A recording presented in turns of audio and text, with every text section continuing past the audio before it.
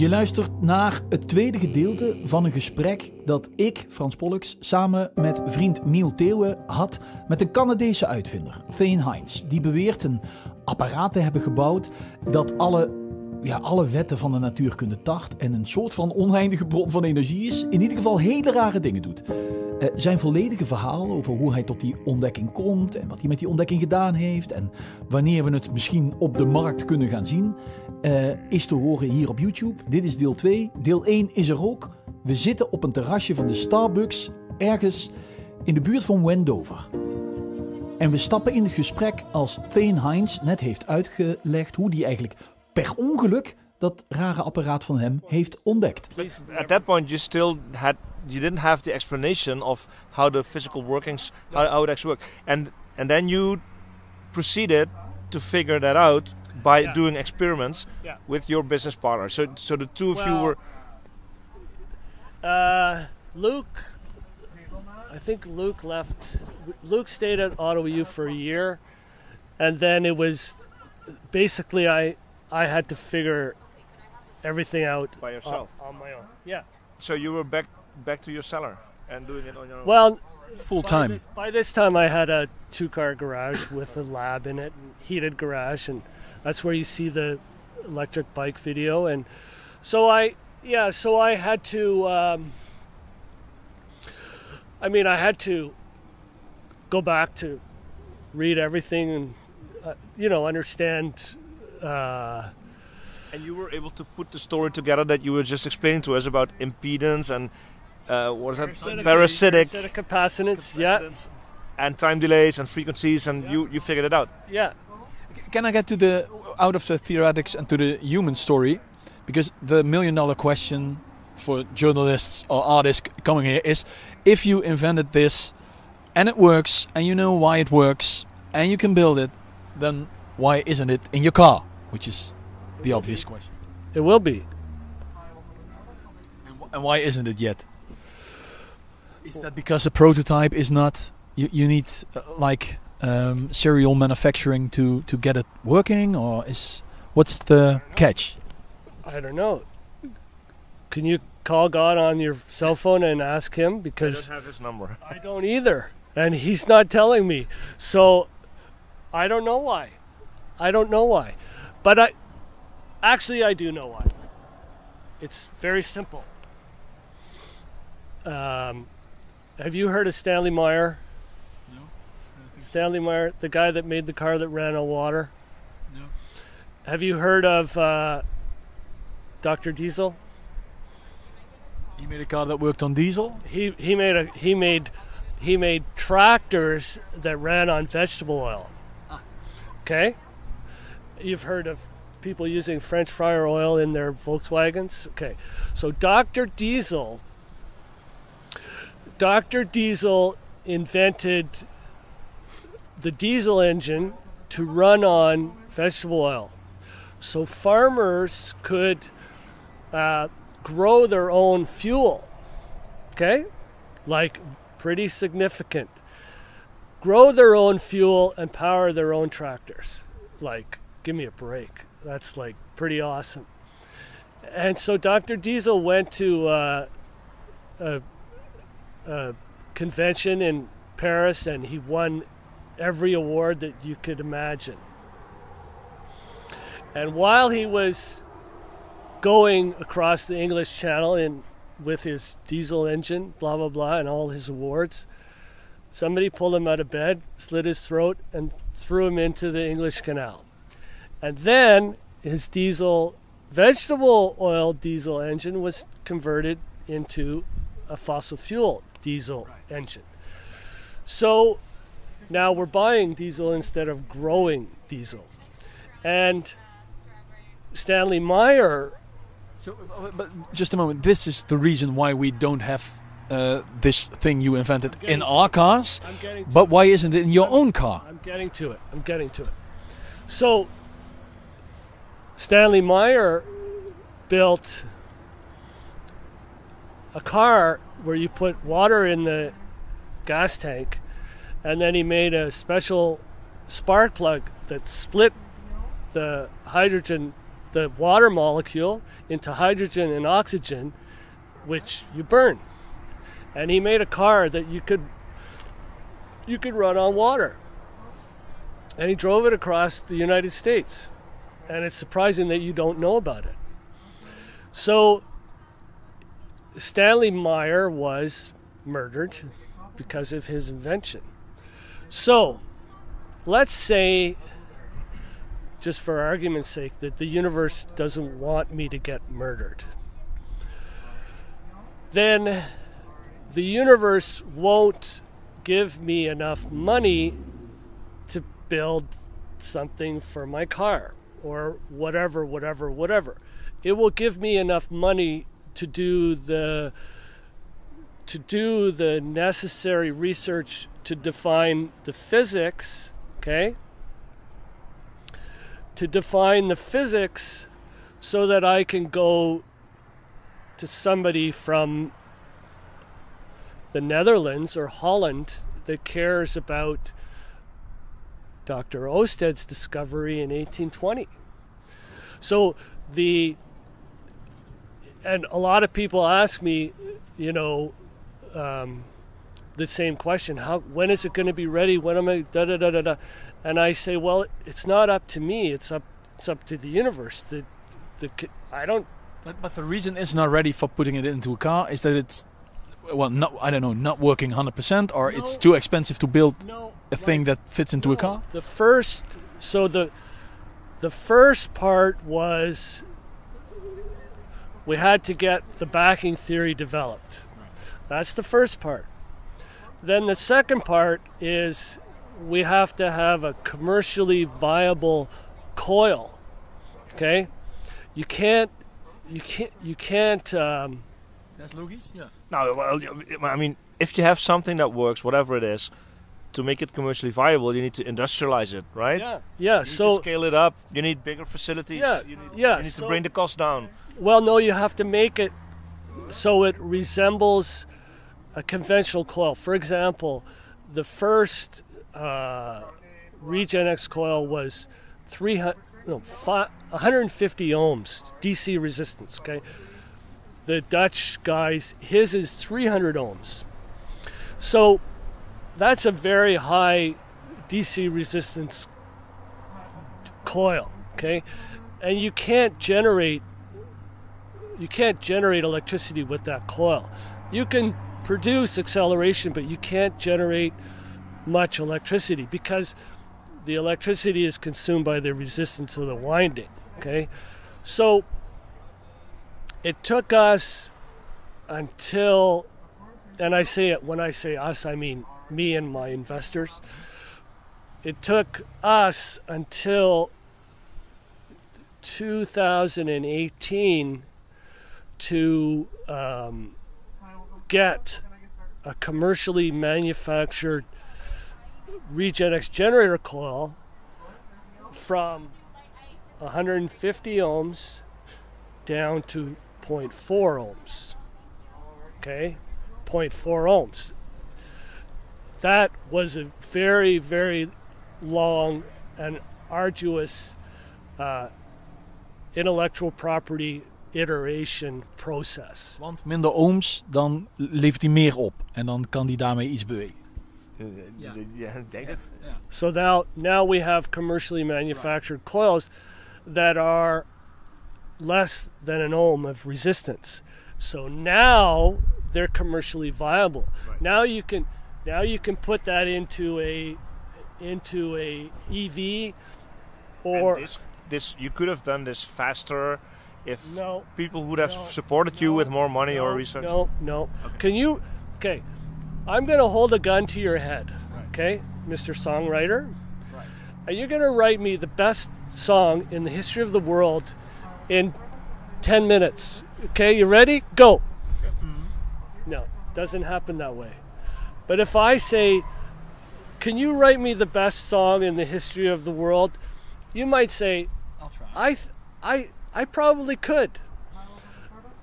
But you're going to have to open yourself up to inspiration and so on, right? And your life experiences from that point on are going to they're going to be the basis for the song, right? So you're going to start out with an objective, and there's a certain amount of incubation period that needs to happen to produce that, whatever it is, and you're not in control of that. But when you have it, you're going to know. And then once, like I said inside, once you have it and you create it, you're going to try to put it out in the world, and the world's going to say, oh, you know, I love that song, or I hate that song, or All right. that guy's a bad guy, or whatever. I think I might misunderstand you, or have misunderstood you. So I thought you meant with the story of Mr. Diesel that while you were not murdered, you were being opposed by... No. Okay. No. I have never been opposed by anyone. I have been slandered and treated not well. But then again, anybody that starts a company that does innovation, I mean, if you know the story about... So the reason why it's not there yet, it's not because you were being opposed, it's because it just takes time. That's what you're saying now. Yeah. Okay. Yeah. It takes it took the Wright brothers 10 years before their airplane literally got off the ground. Alexander Graham Bell, same thing. Henry Ford, same thing. 10 years is the minimum. 10 years is usually the incubation period for an innovation. And our so my company develops intellectual property, okay? So we have a dozen now. And the ReGenX generator and the ReGenX motor, those are only a couple of many. So while I'm waiting for the next inspiration to say, hey, change this on your coil and change that, and it often happens in a dream where you wake up and you go, oh, I have to do this, and then you go and you do that, and you try this and you try that. But still, you were referring to the diesel story, and okay, so inventors, and this goes back to those guys who don't want to talk to you, and it was The Jos guy. From, just these guys who, so now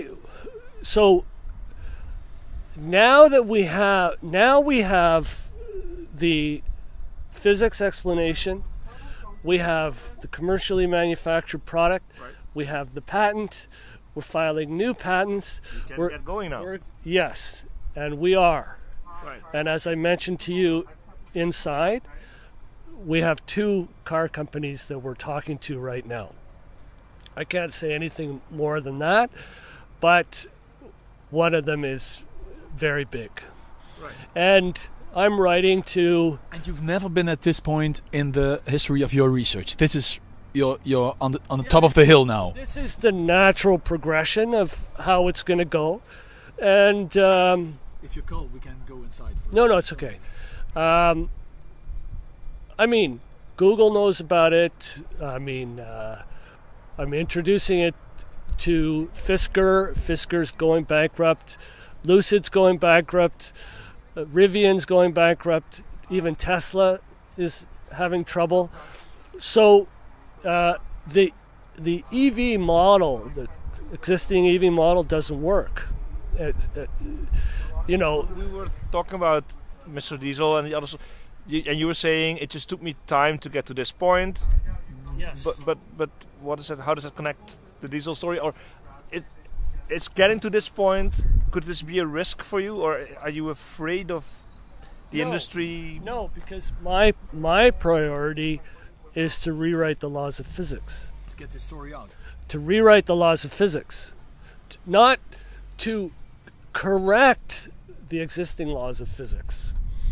To go back to 1820 and say, you know, the guy Hans Christian Ørsted, what he did in 1820, we should revisit, because he's the guy that made the most significant discovery. But because everything was in the newborn stage, people were not able to appreciate what he did. Now let me show you what he did. Okay, I wonder if this will work. You have a compass. This is aluminum. Okay. We need wood. Invented by Ørsted, by the way. This is- Aluminum.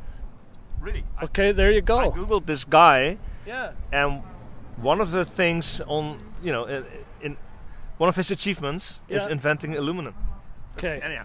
So here we are with a compass needle. Yes. Now, can you please move that compass needle without using energy? No. You can't. You can't. You can't. Okay, turn that. Yeah, just wait. You don't have to turn it yet. Hopefully it'll work. Try it now.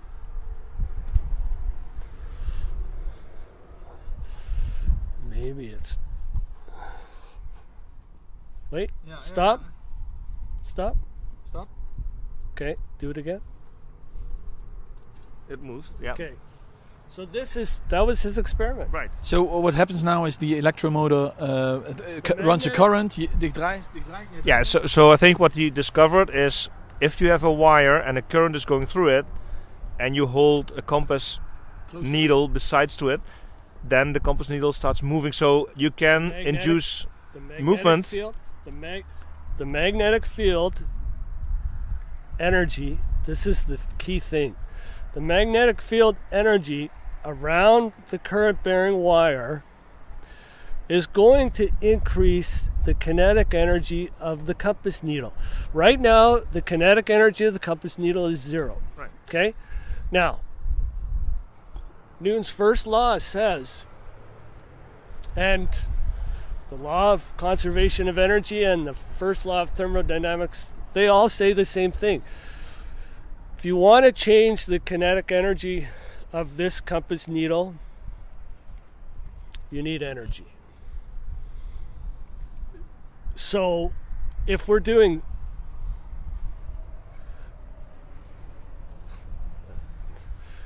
changing, I think there's a problem with this table, but if we're changing the kinetic energy of the compass needle, and we're using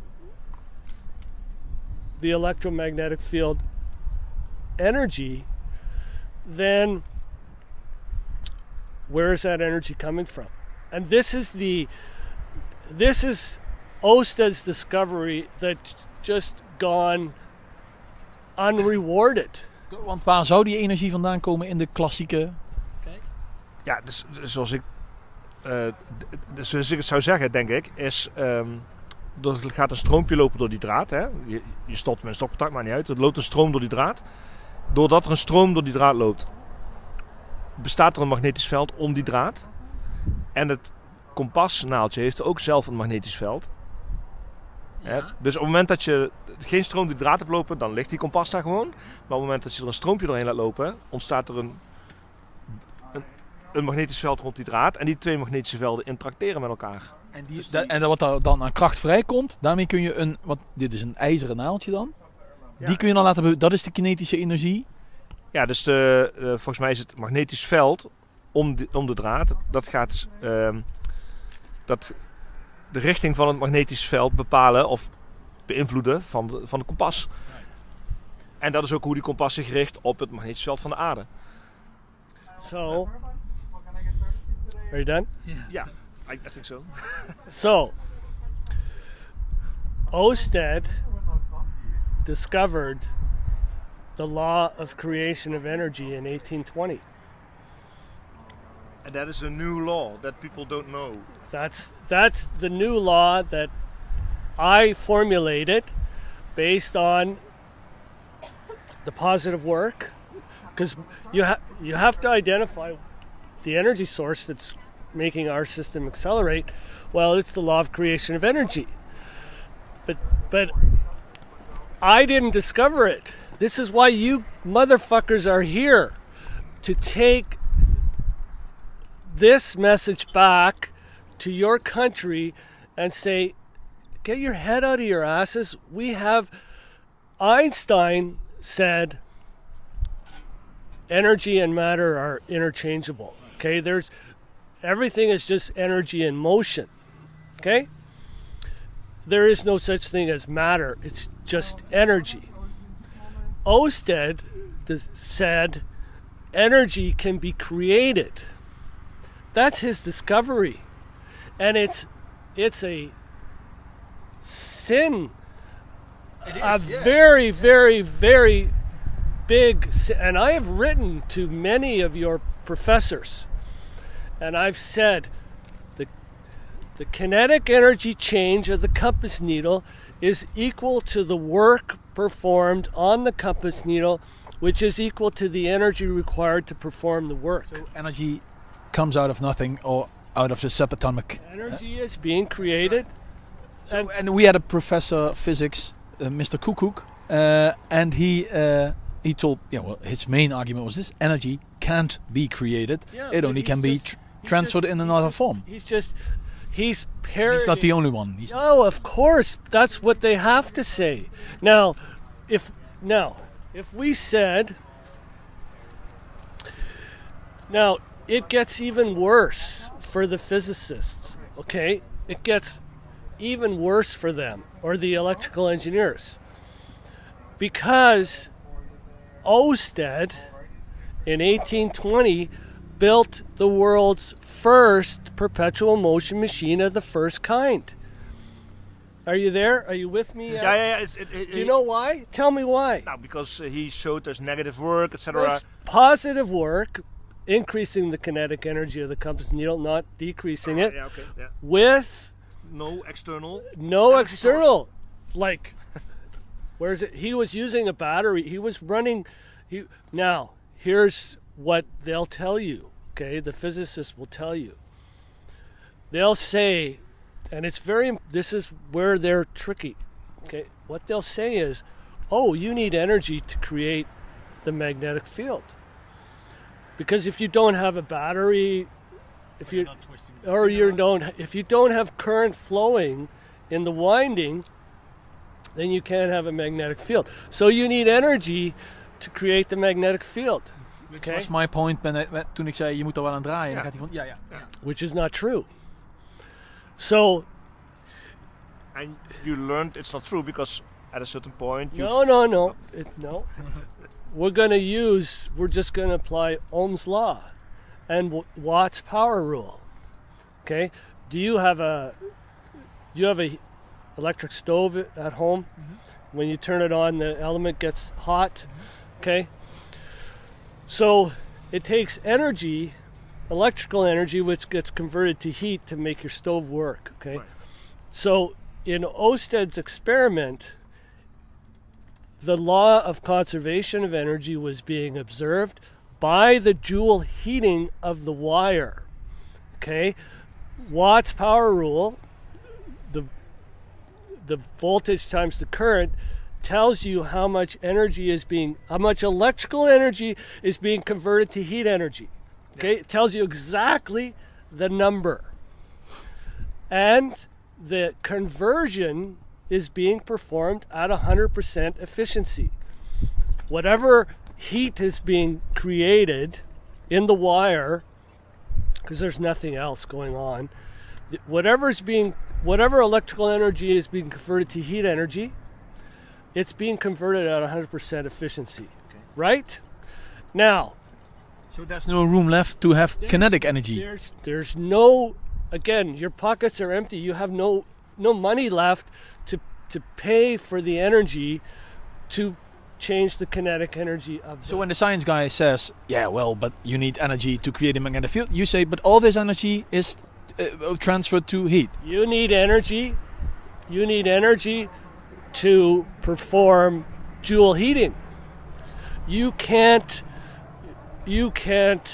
Now, here's the kicker. This is the smoking gun. Okay, if these wires were superconducting wires with zero resistance, you're still going to move that magnet. Okay. But you have no electrical to heat There's conversion. No resistance. And therefore no heat. No heat, but you're still moving the magnet. At the same rate or the same? The same, everything's the same. So it's not related to the heat thing, to the energy thing. The energy source is something else. A physicist who's been, what do you call it? Brainwashed, you call it. Well, not. Or trained. Again, I was one of those guys. And, but what would he say? What if he was this professor? What would he tell you now?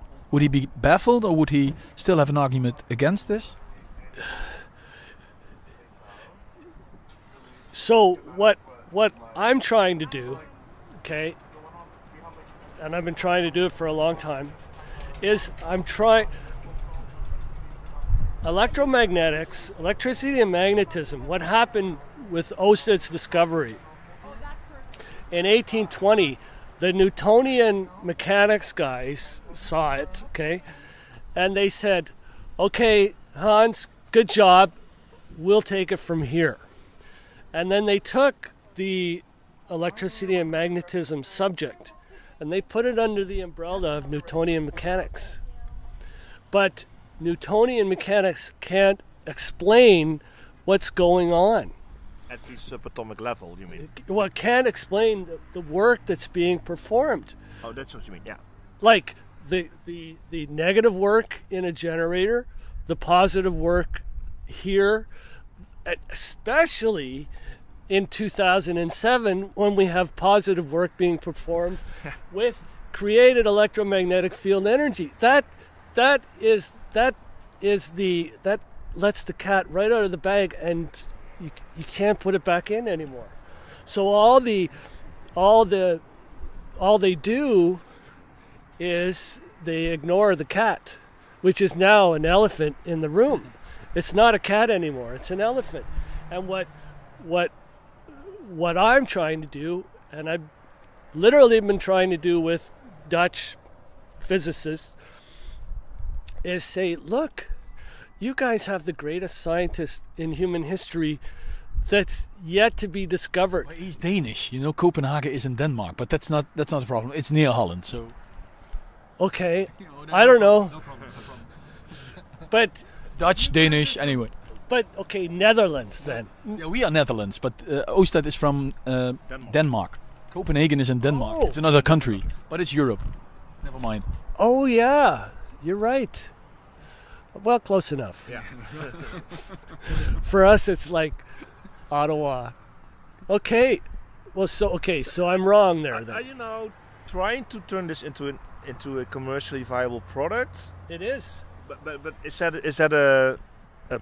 that a goal for you, or is the goal to rewrite the laws of physics and you don't care if it's commercially you have to rewrite the laws of physics first in order to explain to people what's going on. Because I talked to one other inventor, and I asked him the question, suppose Shell, the oil company, comes to you, says, we'll give you $10 million for your idea, but we'll put it in a drawer, and people will never heard of it. And he said, I'll sign. I do it. He's a moron. And you won't do it. No. Again, the Wright brothers, when they created the airplane, they had to write the laws of aerodynamics. There weren't any laws. They had to write the laws of aerodynamics. So the best they could do was gliders at the time, and then the Wright brothers came along with their heavier than air vehicle. I mean, right? And they were pissing everybody off, especially the French glider guys, who, because now the Wright brothers were creating a heavier than air vehicle. And even imagine if we were in, like, let's say 1700, and I came to you and I said, guys, I want to build a boat out of steel. Okay? I've discovered the law of buoyancy, and I've figured out that we can make our boats out of steel. You'd be like, come on, Thane, what are you smoking? But they used to make boats out of wood because wood floats. Now, in order to make a boat out of metal or concrete, you can make a boat out of concrete. Well, it'll still float because of the law of buoyancy. So as our physics perspective grows, our knowledge grows, and we advance. So what I'm trying to do with world physicists is I'm trying to go back to 1820 and say Ørsted discovered, Ørsted discovered the law of creation of energy, but he also discovered the law of conservation of energy. He also discovered Ohm's law. He discovered Watt's power rule, all in his little experiment. And the guy, well, okay. He's Danish, but he's forgotten. Yeah, so he created aluminum, but what else? My story also, it's a personal story. I'm telling I'm going into this story for 2 years now. It cost me a lot of energy and maybe even my relationship in a certain way. What has this venture cost you? Your relationship with Yas, for sure. With Yas, yeah. Well, okay. So, if you want to take a trip, okay, if I want to go to California, then I have to be willing to give up living in Ottawa to do that, right? So in 2001, right after 9/11, I took a trip and I said to myself, I don't want to buy energy that's being paid for with the blood of soldiers and civilians in countries that have oil. I want to develop a peaceful energy alternative to oil. That was my goal. I had no idea how I was going to do it, but that's what I wanted to do. And in 2007, I discovered it. I rediscovered it in the acceleration of my generator. And through my evaluation and learning, I realized that I didn't discover it at all. It was actually Ørsted that discovered it, but I discovered the same thing but in a different format. And my discovery is such that it's undeniable and unavoidable. If you're fortunate enough to come for a demo tomorrow, I'm going to show you an electric generator that generates electricity at infinite efficiency, which means infinite efficiency means if you're turning it at a certain speed, yep, and connected to a load, and this doesn't change, your input doesn't change at all, stays the same, that's infinite efficiency. Okay? That means, so if you're turning this at a steady state speed, you're a drive shaft. At a steady state speed, the drive shaft is at what's called rotational equilibrium. And rotational equilibrium means that the torque and the torque in the drive shaft is zero. The speed is whatever it is, but the power, the mechanical power, is the torque times the speed, okay? So if I keep this going at a steady state speed and the power in the drive shaft is 0 watts, okay? Connect this to a load and it stays at that speed and torque, then the mechanical input is 0 and the electrical output is whatever, okay?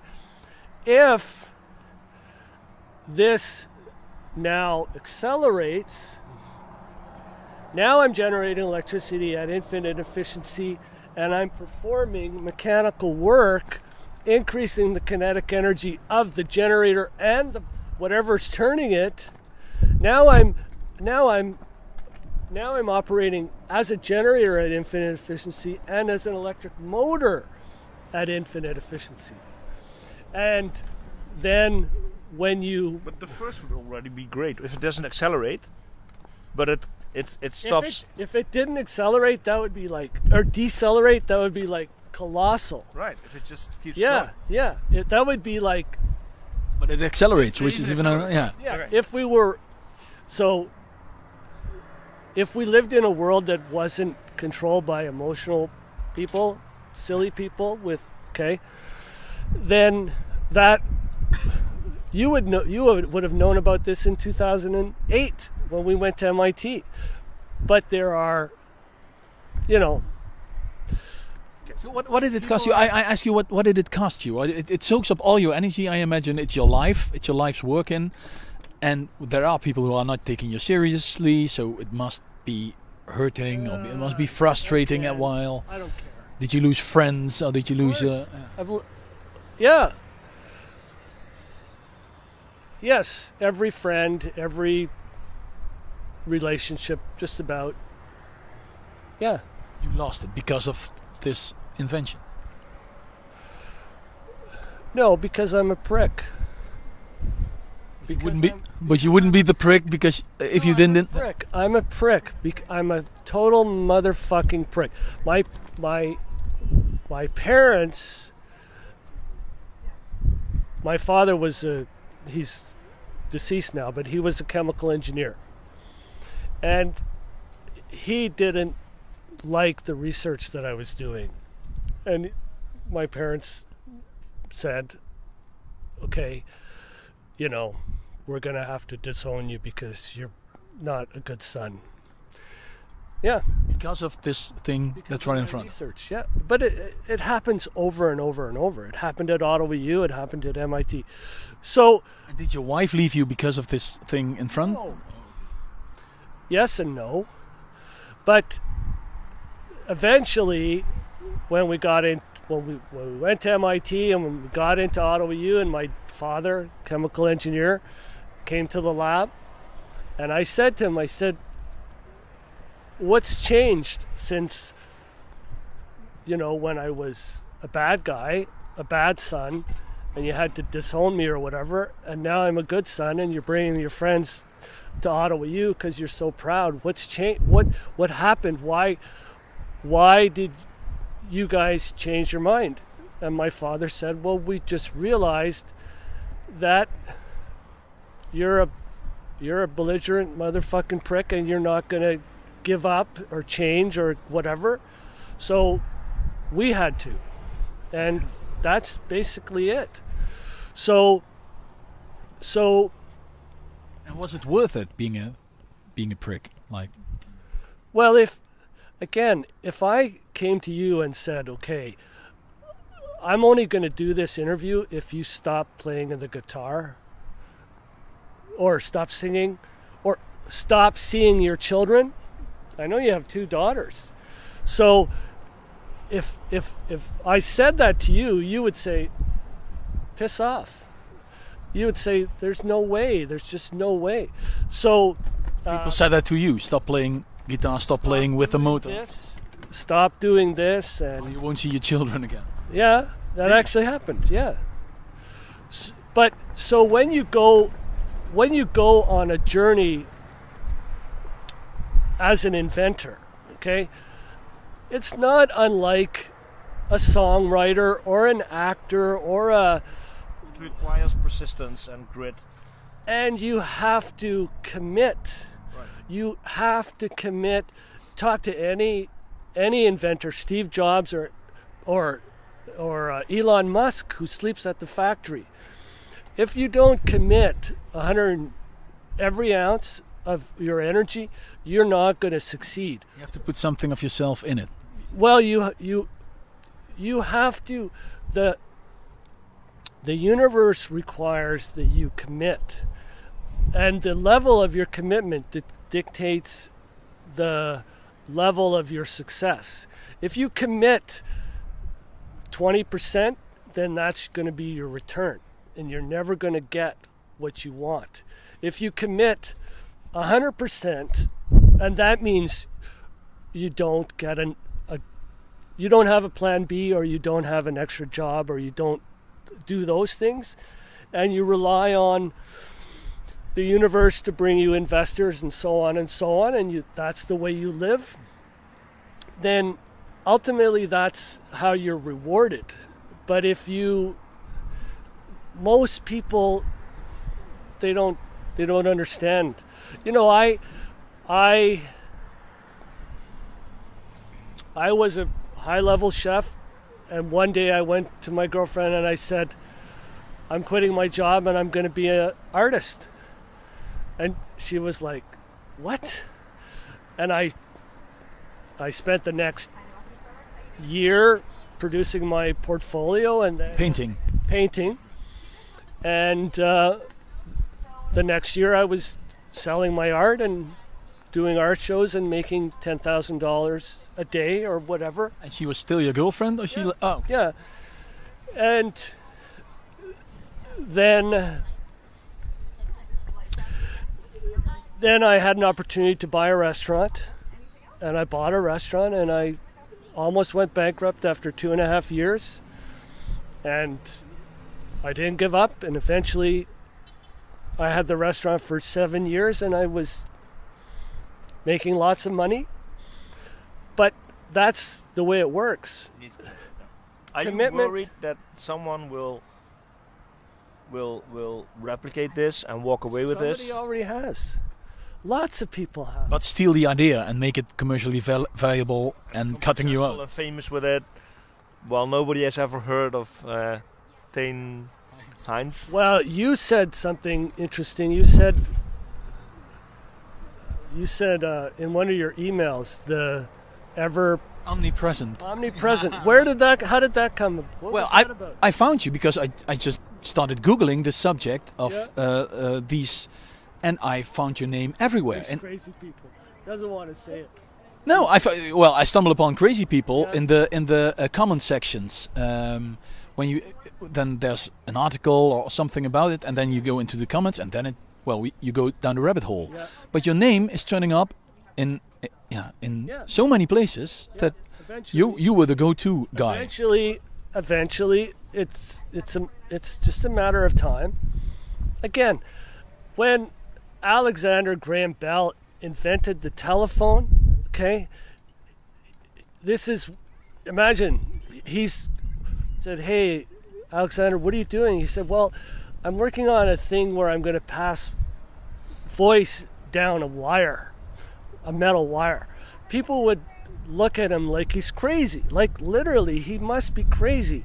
And in fact, he said in his memoir, he said he was terrified that they would come and put him in a straitjacket and take him to the insane asylum, because what he was trying to do was so out there. And so he invented the telephone. Then he took it to the telegraph guy, the owner of Western Union, or whatever it was at the time.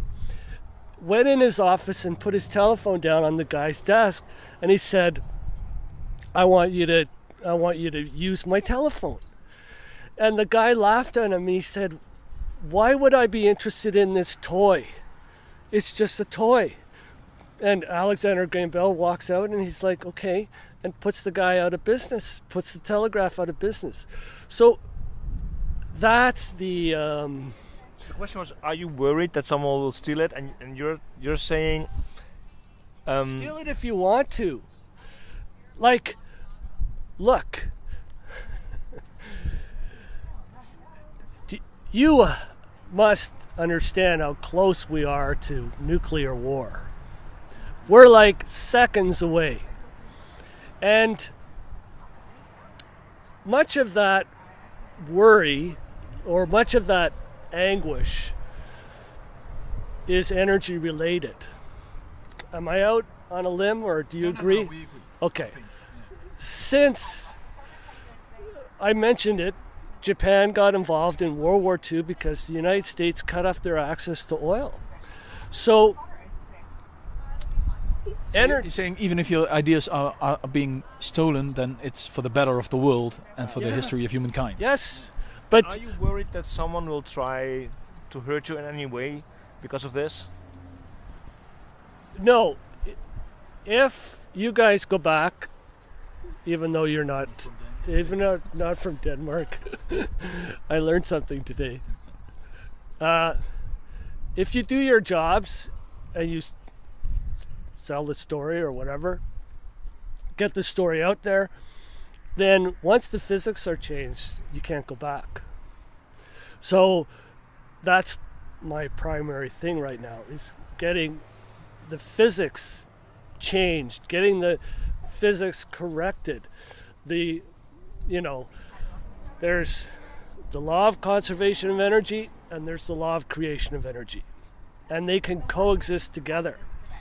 And when you come tomorrow, I'm going to show you an electric motor that performs any magnitude of work with that much energy. Zero energy. Right. Zero external. This on steroids. But if your primary goal is to change the laws of physics, Which the understanding I've already of that, done. Which I've already done. but to make that known to the world, Yes. if that is your primary goal, are you in contact, or you're trying to get in contact with people that could do that for you, with the big universities or the established research world? Yeah. It's a Yes. quantum leap for these people. So The problem is,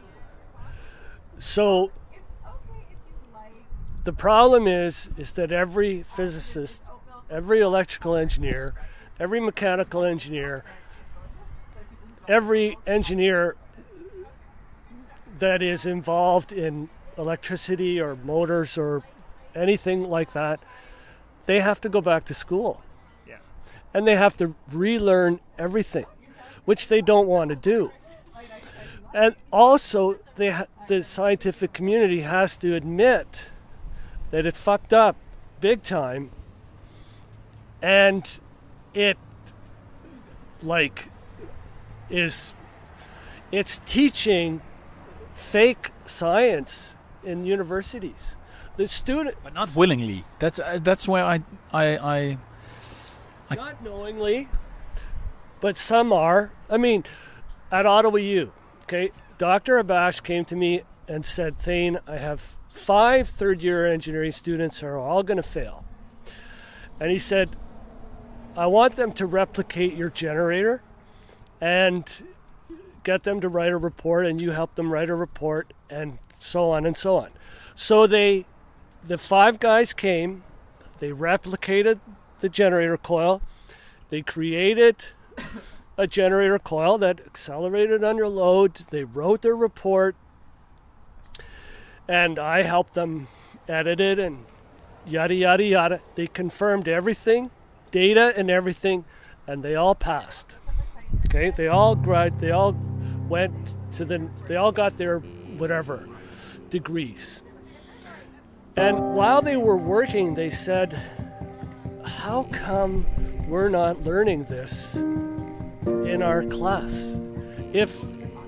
And one guy said, "This should be part of our curriculum."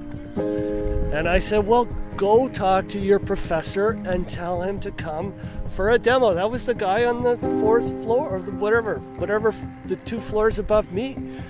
And he wouldn't budge. He wouldn't budge. dit was het tweede deel van ons ongemonteerde gesprek met THANE HEINS, de Canadese uitvinder. Fragmenten van dit gesprek hoor je in de spannende podcastserie Het Apparaat. NPO Luister, Human en natuurlijk in je favoriete podcast-app.